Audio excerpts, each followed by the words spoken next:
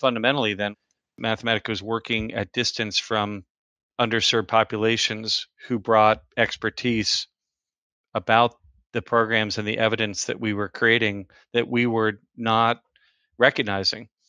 Below that is a root cause that is rooted in systematic racism, and that cause is something that an organization like Mathematica and many others like us need to recognize and work not merely in acknowledgement of, but in an effort to further deconstruct and impact. And there are parts of me at 56 years old that wonder why at 26 years old I wasn't able to see it in the way that I do now, and it requires a lot of hard work and humility on our part. I'm JB Wogan from Mathematica, and welcome back to On the Evidence, a show that examines what we know about today's most urgent challenges and how we can make progress in addressing them.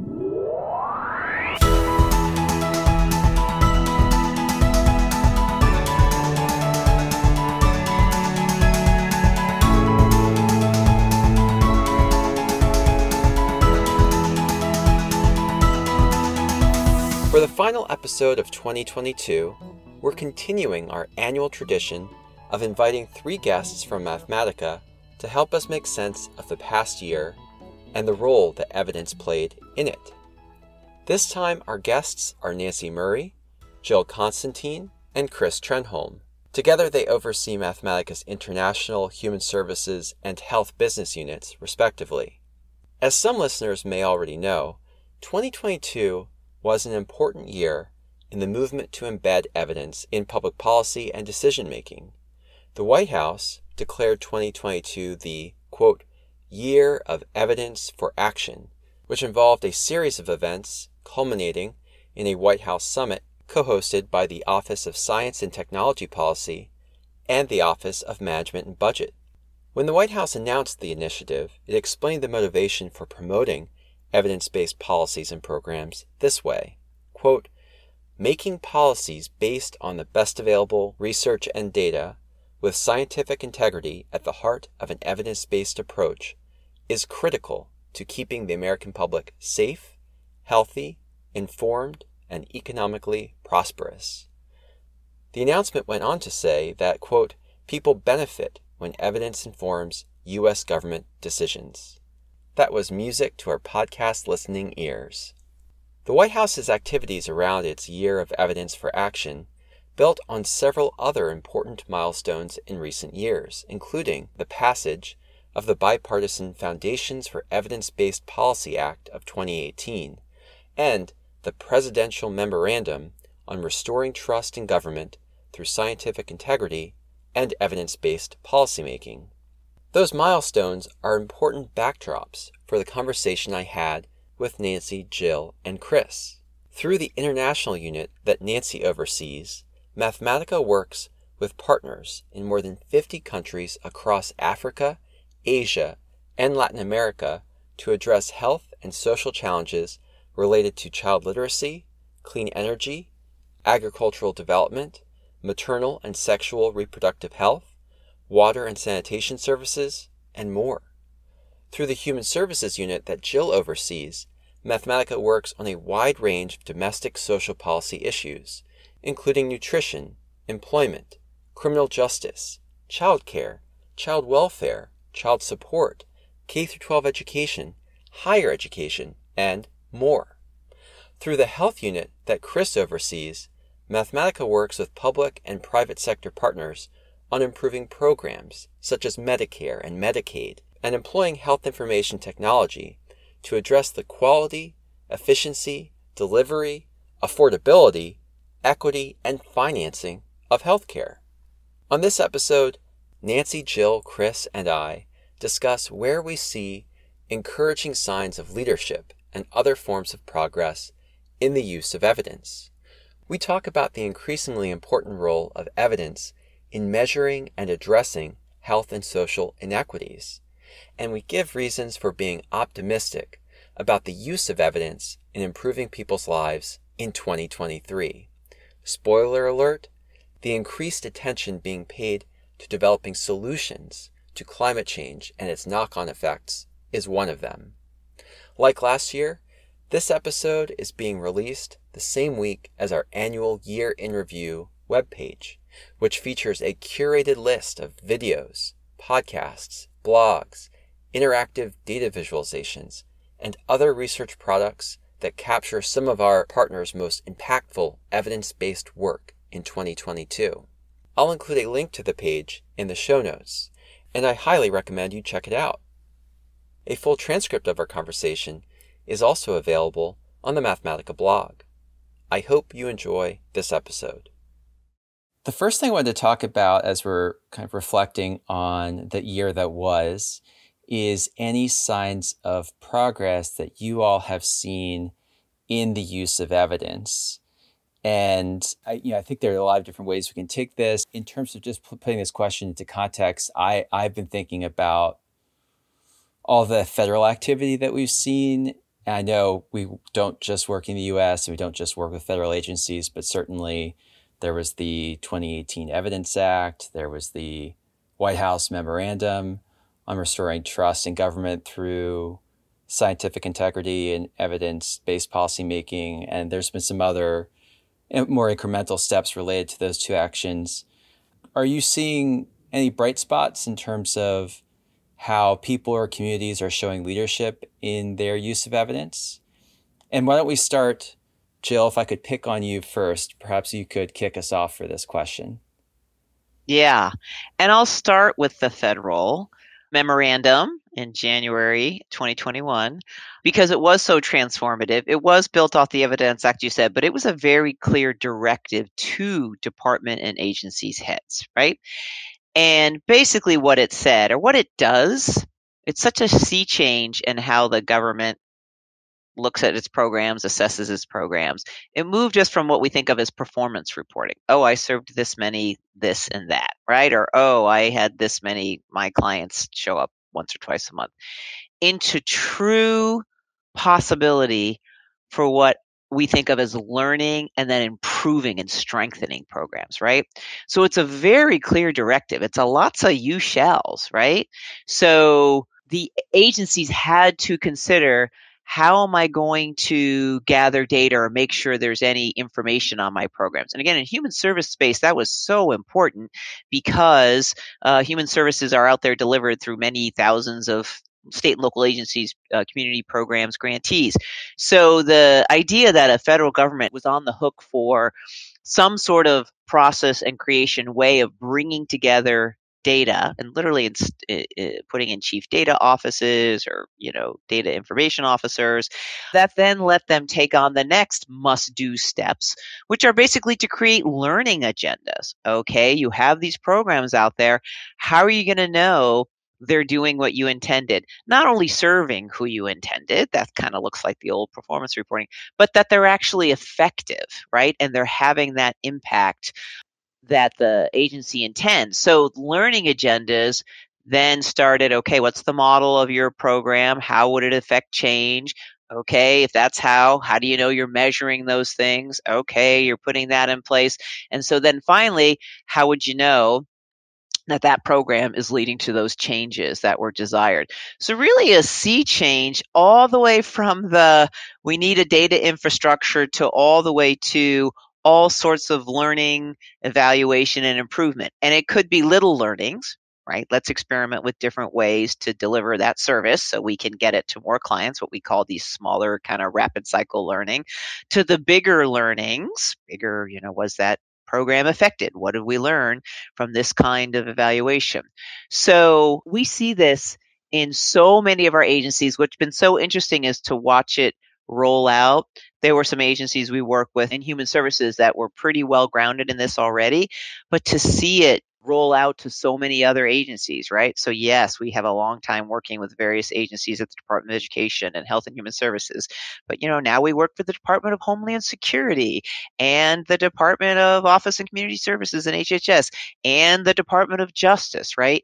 To watch all of the agencies really go on that path of transforming themselves beyond just, we're going to monitor and, check our program's performance, to really learning, strengthening, and improving. So I'm so optimistic. That's really just year two of the directive, and we see it being embraced and change everywhere. So I'll start with the federal because I think that's been pretty transformative. Okay, and that's interesting that while we may have seen some pockets of leadership in past years, maybe even before the directive, that you're seeing an expansion in terms of the number of agencies and how they're doing it. And also, I think I heard you say used to be performance reports, and now the data is being used for learning and improving. So there's a little bit of a change in terms of how that information is being used. Chris, I want to turn to you from your vantage point in the health unit and with the various actors that the unit partners with on health. Where are you seeing signs of progress and bright spots in leadership in the use of evidence? I'd pick up right where Jill went and maybe just even carry it a step further. And I think, what Jill described seems incremental. It is incremental on the surface. It's a step, and it's a step from data and information moving from, in a sense, I'd call it the elites, the decision makers at the top of an organizational chart at HHS, Health and Human Services, or other federal agencies, or people who are expert in understanding how to think about evidence. And then an organization like us that has long contracted with them to provide that evidence and thinking. And that engagement will occur right there and will help inform and guide the policy decisions that are happening. And I think what Jill is describing is longstanding siloing that's existing, not just in federal, but I think in many decision environments where there's that organization. And then right next door, there's a technical assistance or a community-based organization, or there's agencies that are focused on taking that information at some level and putting it into practice, and then allowing those communities to make informed decisions and be guided. And I think what we're seeing happening is those silos, in a sense, are beginning to break down. The term democratizing data has been around for a while, and I think maybe that's a reach in what we're describing here because it's still residing in the hands of decision makers. But the decision makers now that are able to be part of that data evidence ecosystem are among the community. They're in communities and organizational structures that are very close and very passionate and very much reflect the communities that they're working in. One example I can think of that is we've been working for 5 or 10 years building the first generation of data that is accessible and can inform states about what's going on across the United States with the Medicaid program. So we're very close to the federal Medicaid program, and they have been often a regulatory agency and a financial instrument to support the states in running Medicaid. They've had little sightlines into how Medicaid is actually operating in the states, and they've had almost no capacity to help the states help themselves, and the communities and the individuals that Medicaid serves recognize where the best practices are, where the progress is, what gaps and needs are in their communities, in their states, across the United States. And I think the data and the work that we've done alongside many others to begin to institute that first generation of ongoing available information that can help people understand how the program is operating, where the money is being spent, who's being served, how effective that is. That's now leading to a recognition and a dialogue and an embracing of data and evidence close to the community, close to low-income families, close to populations who are disabled, close to the frail elderly, that I don't think has ever existed before. So it's the lead edge of a transformative change.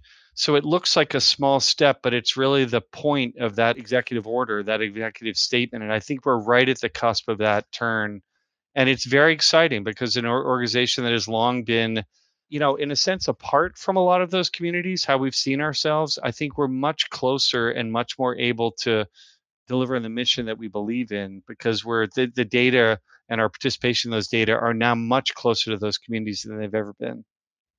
Well, something that I've noticed with the health unit is some of the partners I mean, you're talking about sort of a more traditional, this CMS being a sort of a traditional federal agency kind of partner, but I noticed that we're also working with foundations. We're working with some private sector companies. And I'm curious about both, Chris, what you have to say, and what Nancy, what you might have to say from the international perspective about the growth or expansion in the use of data, the increased appetite for data among these sort of non-governmental partners. I mean, they're not necessarily siloed or not working with government, but they are, they're themselves. So is that something else where you're seeing some signs of improvement, or where you're anything exciting in that regard?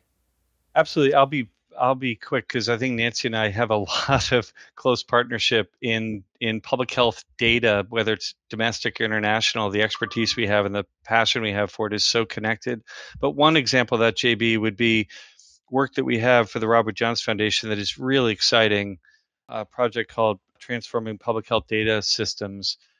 And it really is a close collaboration with the foundation, but also working in support of and on behalf of communities of color and organizations that are working in the communities to recognize important questions like how are data collected locally? What kinds of data are collected locally by the public health system? Who collects those data? Why are they collecting those data? What are those data used for? And then when you begin to ask those questions about current state, you begin to ask next questions about, well, what should this look like? And how, why and how does it need to be different? And one really important example of that in that project is a recognition that when you start to understand and monitor community health, health of low income populations, historically underserved populations, and you look across the well being of that community over time, the experience of individuals, you begin to recognize some really blatant gaps in the system of data collection. And one really obvious one that is just there is incarcerated adults. There is really very little in the public healthcare system locally or at the state level that connects the data, the healthcare system that resides in the incarceration system of the United States and what the experience of that is in relationship to that community. There are people who are moving in and out of those institutions and organizations, and essentially they become gaps in the story and understanding of the well-being of someone over the course of their lifetime. And that's blatant and present every day in the United States. And that is a really good example where if you can, that's just shining a light by communities who recognize this issue and are struggling because of it.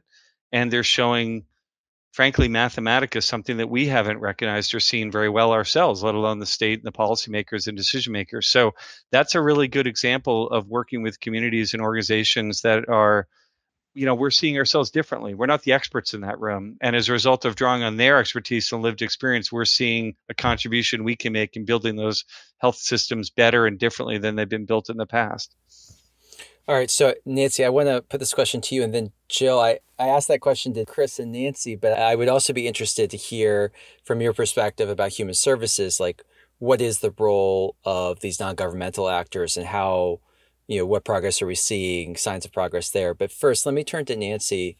What are you seeing on the international front here? So maybe I'll go back to the federal space for just a moment, but I do want to say something about our foundation partners as well. I guess for us, maybe it's not so much the impact of the Evidence Act and its consequences as it was the creation of MCC almost 15 years ago with a very strong commitment to generating evidence to inform programs, right?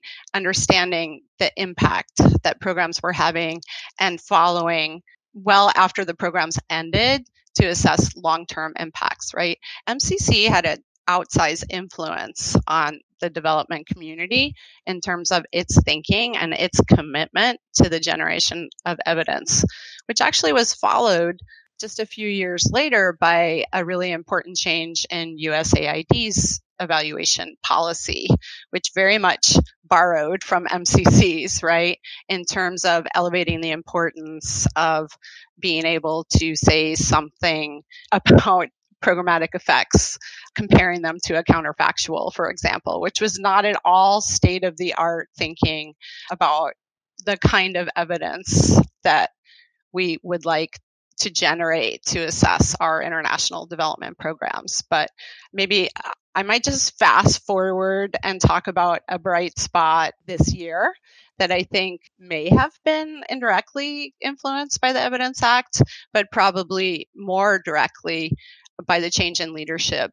at USAID, which is the recent announcement of the appointment of Dean Carlin to the Chief Evaluation Officer position, the Chief Economic Officer position at USAID, and what that signifies for the agency and what it signifies about how serious the agency is about embedding evaluation in a lot of spaces where it hasn't lived, right? Behavioral nudges, programmatic A/B testing to improve programs, right? There's a commitment here at the highest level of the agency to start thinking about evaluation much more expansively than it has before. And as to Jill's point, what can we do to improve programs and take them to scale, being the most robust programs they can be, by doing those sorts of things along the way as we build the program and make it accessible to more folks once we find out that it's achieving its objectives.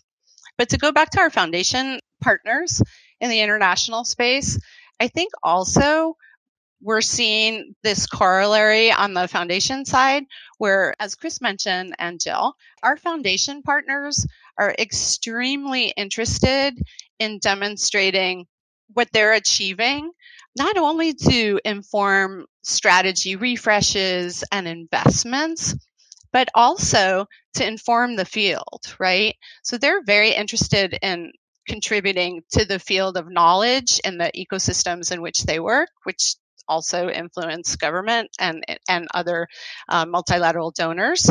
So they're seeing that they need to also think about the transparency of data and making data available to legitimize the findings or document the findings in a way that is as transparent as it is with MCC or even now with USAID with their publicly available data sets that back up all these evaluations that they're funding. Our foundation partners are doing that as well for different reasons, but it's an interesting trend. So I guess I would say our bright spots are the elevation in both spaces of the use of evidence and the transparency of the use of evidence. I think Chris was trying to get at that a little bit with his examples in the public health space, but we're seeing it more broadly. And is that true, Jill, in human services as well? Are you seeing human services organizations increasingly see the value of evidence beyond just the federal agencies we talked about earlier? Yeah, that's right. And remember, in the human services space, the federal government is not a big player, right? There's not many human services that are delivered at the federal level, right? There isn't the equivalent of Medicare or anything like that. It is state and local level. And I want to really pick up on Chris's point around the use and democratization of data, even at the federal level. What we see in our spaces is those federal agencies are now, and a very wonderful area of growth and way we're partnering with both state, local agencies, grantees, is to build the data systems for them. So they may have hundreds or thousands of state and local agencies, grantees that they're working with, and they appreciate now we need a data stream, both for those state and local agencies or grantees, whatever they are. They can be a community organization, to be able to enter their data and have a data stream that they can work from and learn from, but also up at the federal level that the federal agencies can look and learn, and then they can also learn across state and local agencies and entities. So, in the last 3 years, to Nancy and Chris's point, or to your point, this did predate the formal memorandum from the White House, but we've really seen an expansion in the acknowledgement and the bracing. We can't learn, we at all levels, right down to that community level who's actually delivering services, unless we have a data infrastructure. And yes, you can go all the way down to learning and evaluation, but I would say data are evidence, right? They show you what's going on right out there in front of you. Who are you serving? How are you serving? Who's getting access? Who isn't getting access? If somebody isn't getting access, why, right?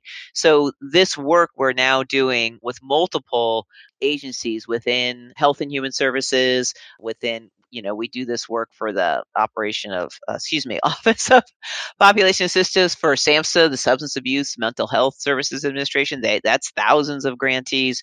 So to me, that's the great place of both optimism and power, to Chris's point, that you're creating infrastructure so that program operators at all levels can look and see what's going on within their own programs and across other programs. And that's what's really going to leverage the learning and the improvement. I want to talk about the importance of equity in the work that we do. This year, Mathematica helped launch an Evidence and Equity Collaborative along with 8 research organizations. And our company's 2035 vision statement, which came out a couple years ago, also calls for Mathematica to be, quote, shaping an equitable and just world. So I'm wondering, as we center equity in the way that we improve public well-being, how is that changing the work that we do? And Chris, perhaps you could start us off on this one. Sure. And JB, it was I think one of the first opportunities I had to talk with you in this context of looking back in the year was during the pandemic. And there was a change underway, I think, for us within Mathematica. I think, and it was already underway, but like so much what the pandemic did, it accelerated the pace of change and the recognition of the need for change. I think the change that was underway was Mathematica has long seen itself alongside organizations like ours that bring evidence to bear as an arbiter of evidence. And as a result, saw ourselves requiring a level of distance between the creation of that evidence and the responsibility of providing insights from that evidence and the communities or organizations or individuals who that evidence was ultimately intended to serve. And what that meant fundamentally then was that Mathematica was working at distance from underserved populations who brought expertise about the programs and the evidence that we were creating that we were not recognizing. And I think we recognized that. I don't know that we were as intentional about what the implications of that were during the pandemic. So there was an acceleration of a recognition of our responsibility in seeing ourselves working for underserved communities and experts in the field with the lived experience and expertise that represented. So it wasn't that, oh, you're now going to be a part of our team and we'll collect data from you. It was, no, the work that we do is a contribution to the expertise that you bring to those communities. So it's an inversion of the model in a sense, and it's something that, depending on the context, has permutations of many kinds. But I think that transformation was important for us. And I think inside the pandemic, which we talked about, JB, the murder of George Floyd, was a further accelerator of that. We brought new eyes to ourselves and to our responsibility in doing the work in the way that I'm describing. And also we recognized the scale and enormity of the issue. And I think at the time we spoke, I quoted from what I still think remains one of the best things that I read, which was Alan Weil, the editor of Health Affairs, had written about. There's a lot of continued recognition of the critical importance of social determinants of health being fundamental to affecting the health and well-being. It's not just about healthcare. It's about all of those factors that influence health and well-being: homelessness, transportation, education, income. But what Alan was recognizing in that article was that below that is a root cause that is rooted in systematic racism, and that cause is something that an organization like Mathematica and many others like us need to recognize and work in, not merely an acknowledgement of, but in an effort to further deconstruct and impact. And I think that is a remarkable recognition for us. And there are parts of me at 56 years old that wonder why at 26 years old I wasn't able to see it in the way that I do now. But the work that we've done as a result of that, I think, has changed both in the nature of it, the kinds of work we're doing. I think my practice is much more invested in public health and work in communities than it's ever been. We've had opportunities that we've never had, but we've really been intentional about that. The example I gave of that transforming public health systems data is a good example of many project engagements we have. I think we're seeing ourselves working on behalf of organizations and experts in those communities. And there's lots of layers to this. Jill and I, the Human Services and Health Unit, have partnered extensively, for example, at the Assistant Secretary of Planning and Evaluations office That is the arm of the secretary. It's very influential, and we have partnered with, Jill and I have supported the expertise of individuals in the two units to work closely with ASPE to help federal agencies for the first time really do the hard work of understanding when we put federal policies or practices into place, what are the implications of that for equity and outcomes?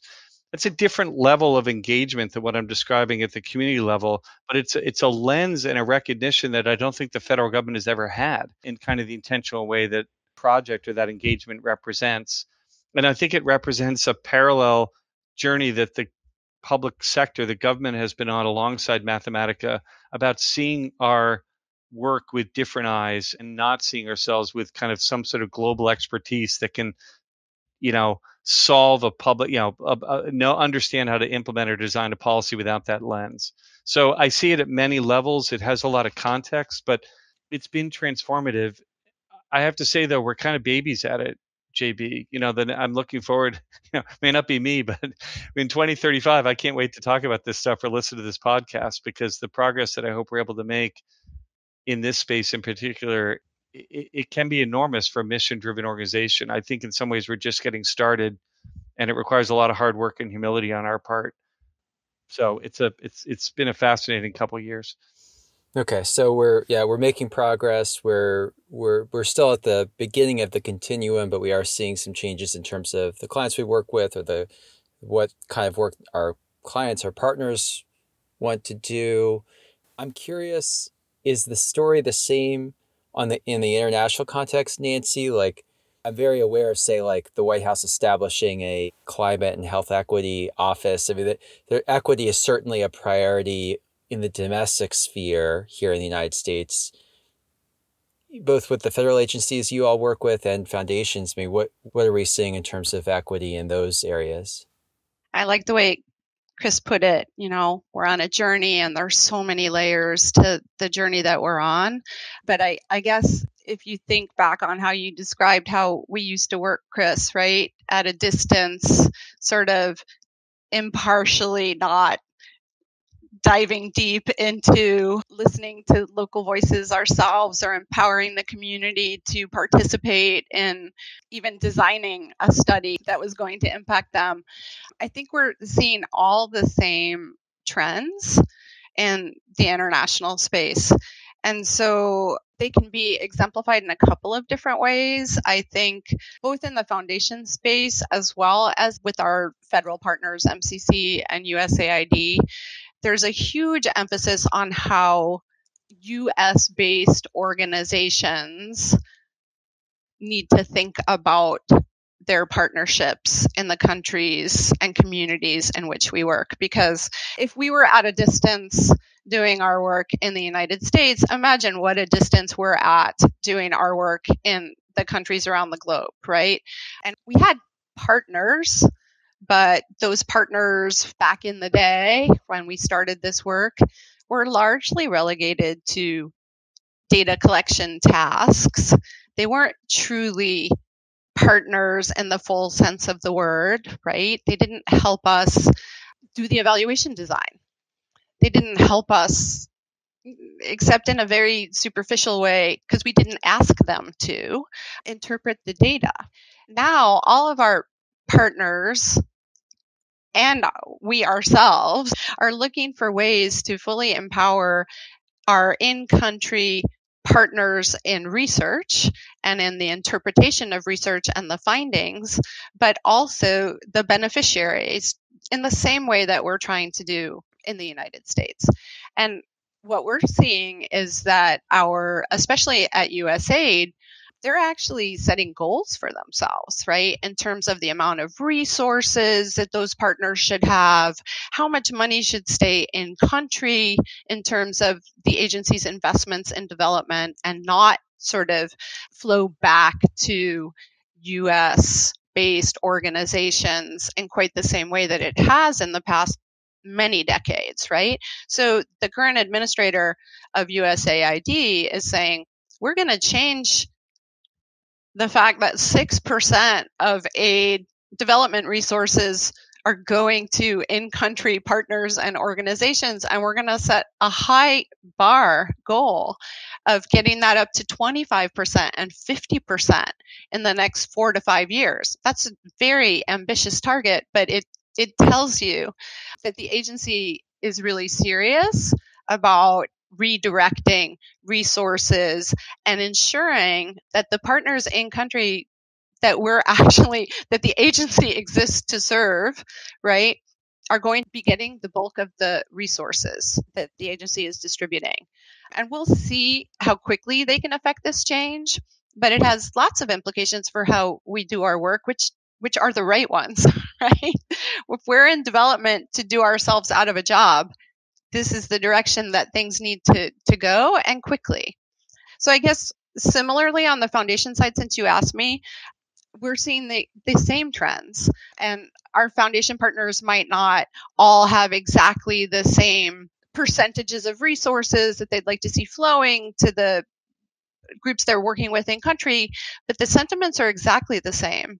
And I think there what we see is many of our foundation partners are articulating this commitment to equity around who leads. And they're saying, we want to see prime organizations that come from the countries and regions where we're working, right? So we're starting to see, and I'm sure we'll continue to see, more arrangements where Mathematica plays an important technical capacity building, sort of quality assurance, communications role across partners, maybe spread across a region. But local partners are going to be in the driver's seat, and they are increasingly in the driver's seat. And we are increasingly told, no, like, we really want to have this initiative led by a coalition or a consortium or one, strong local organization.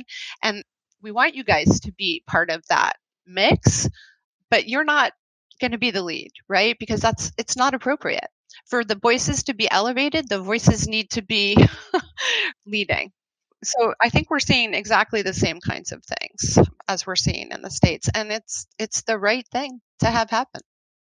So one of the things I'm hearing you say, Nancy, is you're talking about the how of research, the who and the how of how research is conducted, like thinking more about conducting research in an equitable manner. But there's also another part of this, which is having evidence inform policies and programs that drive equity in terms of outcomes and how people are affected. And those are both important pieces of the conversation. I think about this with our own mission, with Mathematica's mission, where it's to improve public well-being. But it seems like over the time that I've been here, almost 5 years, that equity and advancing equity has become a much more explicit component in the definition of how we're defining improving public well-being. If it was resulting in sort of everyone being better, but some groups being worse off, that wouldn't be what we were going for. Jill, I don't think we've gotten to you yet. In human services, where are we seeing equity manifest in our work? It's so hard because, as I said, all of the communities we serve are communities, families, children, students that have suffered structural racism barriers. So I'll try not to go on and on so we have something else to talk, so we have time for a few other questions. But I'm going to pick up on what Chris said. For sure, in this country, the murder of George Floyd was an inflection point, a racial reckoning for the country in terms of Mathematica's work. And at the same time, we created our 2020-35 vision to go with our mission, which is, Mathematica creates an equitable and just world where evidence drives decision for global impact, right? So the words equity and justice appear in our vision statement for the first time. But to Nancy and others' point, at that point in time, mid-2020, really it was only our foundation partners leading the way in this space, demanding two things, and I'll get to both of them in a minute because it really all transformed within a year of that time. Not just the what you're studying, to your point, who was impacted? Was it everybody, or were some groups disproportionately impacted? But it's the how we're studying it to kind of get to Nancy's point. So My all-time favorite executive order, yes, I line up executive orders and memorandums and things like that in terms of my favorites. 2021 was big because I had two favors there, the memorandum on trust in the government and data and evidence, but also the executive order promoting racial equity, right? So that is transformative because it does two things. And I'm going to talk about those two things I swear I didn't ask them to run this today. A New York Times headline that says, is New York's child welfare system racist? Some of its own workers say yes, right? So what we're looking at here, and you can put any state or any locality in there, okay? What we're looking at here is not just well, what are we doing here? We're trying to protect children. We're trying to help people released from prison re-enter their population. We're trying to get children and families fed. We're trying to promote learning, particularly making up for a lot of interrupted learning in schools due to COVID. So it's not enough just to say, did we try something and did it work? Did it help everybody? It's that recognition that some families, students, children's communities are disproportionately or don't have the same access to programs as everybody. So we are on the hook, to your point, JB. How did it help this population? Okay. Or let's look at our child welfare system. Very well documented. Let's look at the data. Children from Black families are much more likely to be taken away from their families and put into foster placement. In communities, Black men are much more likely to be arrested and charged for the same crime than white men. So that's your first thing. You're going to look at your data and evidence to say, what's happening here? Is this disproportional? And we're going to ask that question to document the disproportionality. But then we're going to ask ourselves, why? Why is that happening, right? Why are Black children more disproportionately removed? Why are Black men more disproportionately stopped and charged with a crime, right? So when you go into the why, you're trying to understand then what's happening with the program in the community. And what's been so transformative about the executive order? Well, the great thing, the thing we've embraced at Mathematica is it so aligns with that vision, that 2035 vision. That's right where we want to be. But at the same time, our federal agencies, local programs are kind of in all different places in terms of how they're going to figure out the why. You see that commitment to figuring out the why, but we see everything from some agencies going, I don't know, how do we figure out the why? Why is this happening? To some being very directive, you will engage the voice of the community. You will make sure you understand how community stakeholders are experiencing that program. You will engage in all sorts of actions where you go out in the community, and Chris referenced it very much in his public health example, to understand what's going on, which means bringing in the voice of that community and the stakeholders.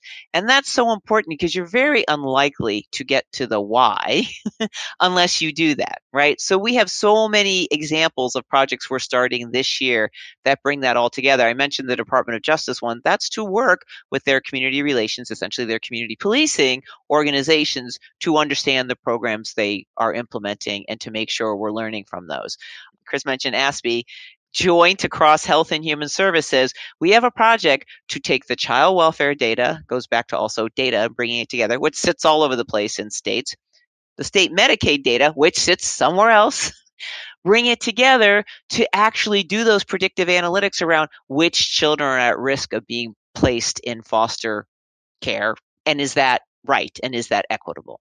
It's just transformative in what we can do in terms of meeting that Mathematica 2035 vision. What is actually happening? Who is being impacted? Are they being impacted disproportionately? And why is that?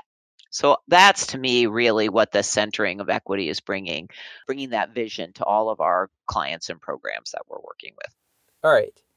So last question. I want to look ahead here. We've been talking about 2022, but this is December of 2022, so we're also looking ahead to the year that will be, not just the year that was. So considering the potential for evidence to help address pressing challenges, where do you find reason for optimism in the year ahead? And Nancy, maybe you can kick us off on this one. I'm happy to. I am feeling so much optimism about the year ahead for a number of reasons, but maybe I'll take a step back and say, much like we centered equity in our 2035 vision, We also said climate change is one of the most urgent issues of our time, and we're going to address it. And so our deep commitment to climate and to finding answers on how to mitigate the worst effects of climate change, increase resilience to global warming, all through identification of solutions that rely on evidence is remarkable. We made that commitment before we really knew how the clients in our ecosystems were going to address climate change. I'm proud and optimistic that we sort of stepped into that space because we felt strongly as an organization that it was the right thing to do. But our clients, at least in the international development space, are stepping right in there too. And so I see so many opportunities for us to be part of the solution, or at least using evidence to identify parts of different ways we can solve climate related problems. We see across our foundation partners as well as USAID and MCC, they're all diverting or finding additional funds to invest in climate. And USAID and MCC have put out policies specifying how they're integrating climate into their organizations at every level. We've seen lots of opportunities in the climate adjacent spaces in which we work. So agriculture, health, energy, these are all spaces that allow us to participate in identifying different ways of doing business that can bring about the kind of positive change in the climate space that we're all hoping for. Maybe I'll stop there and let Chris and Jill chime in. Jill, well, you pick up where Nancy left off. One of the reasons I like to ask this question is we work with so much sort of big, tricky problems that can be kind of depressing to think about. So it's nice to think about like where are we going to find, where is there reason for optimism in the year ahead? Yeah, so I actually am going to go back to one of your earlier questions. I have such a good, it's just my experience last week generated so much optimism around this particular subject. So the Evidence and Equity Collaborative, the firms that are part of that, hosted for the Equity Inclusion Fellows at OPAM, our Association for Public Policy and Management organization and conference, hosted a breakfast that was really around career paths and thinking about that and thinking where you want to be. So I met actually through a fun run in the morning and through that lunch, 3 young students, grad students, some in masters, some focus more on policy administration, some focus more on research, some PhD students, all focused on climate, but as it applies to inequitable impacts of climate events in localities and how that affects lots of things, human service agencies, health agencies. One was studying actually coastal flooding and risks there and how you measure that and how agencies better prepare their communities. How are we going to help you when you get displaced by a flood and all your services, your food, your supports. Another actually very focused on air quality and what that meant for children, disproportionately Black children in her city with asthma. So such a focus on what in the human services agencies, health and human services agencies in state and local communities, environmental justice, right? Here again is another phenomenon that's occurring that will certainly in the future disproportionately impact communities of color, communities experiencing poverty, communities who have not had access to services. And I just like, okay, this is half of the folks I'm talking to here are very focused on this topic. So that gives me lots of optimism. The young early career students and early career people interested in policy know this is the issue coming forward in our time. And we see it also in our work. We've been working with the Association of Public Human Service Agencies. We've kind of worked with them at some of their convenings and things where they're very much focused on this issue. yes, resilience after climate-induced disasters, but also this notion of environmental justice. How do we prepare and protect our communities in a way that these impacts aren't so disproportional? And so we've had lots of good work with them to think through how they would organize themselves and their services. Everybody's struggling under resources for this work, right? It's so important, and it requires such transformative foundational thinking and resourcing of how we would tackle these issues. So that I actually find daunting as we see the struggle at all levels to prepare for and fund this issue appropriately. But, okay, we're doing it around data and evidence. We're doing it around equity. Hopefully we'll get there on climate too, is how I think about it. But I very much appreciated and felt the energy and the spirit of new researchers and new policy analysts who want to focus on this. That's great. So one reason for optimism is that the best and the brightest, we're putting the right people on the right problems, that we're seeing the next generation focusing on exactly the big daunting challenges ahead. Chris, I'm going to give you the final word here. Where do you find a reason for optimism in the year ahead? I love what Nancy and Jill just shared, and I think the point around a generation that brings a passion and skill set and capability that the world has never seen is worth a tremendous amount of optimism. So I would completely reiterate that. We see that within Mathematica. I mean, the talent and the passion and the leadership that will emerge, allowing, that replaces people like Jill and Nancy and Chris is going to be remarkable. So I totally echo that point. The discussion earlier around the equity journey of the country and Mathematica, this is not a one-year effort. This is about getting to that vision for 2035. And, we've all been through a collective trauma of the pandemic. There's just no other way to describe it. The mental health data that are coming out now and the realities of families are very, very real and very, very painful. Like any experience of trauma is complex because when trauma emerges, there's opportunity to change.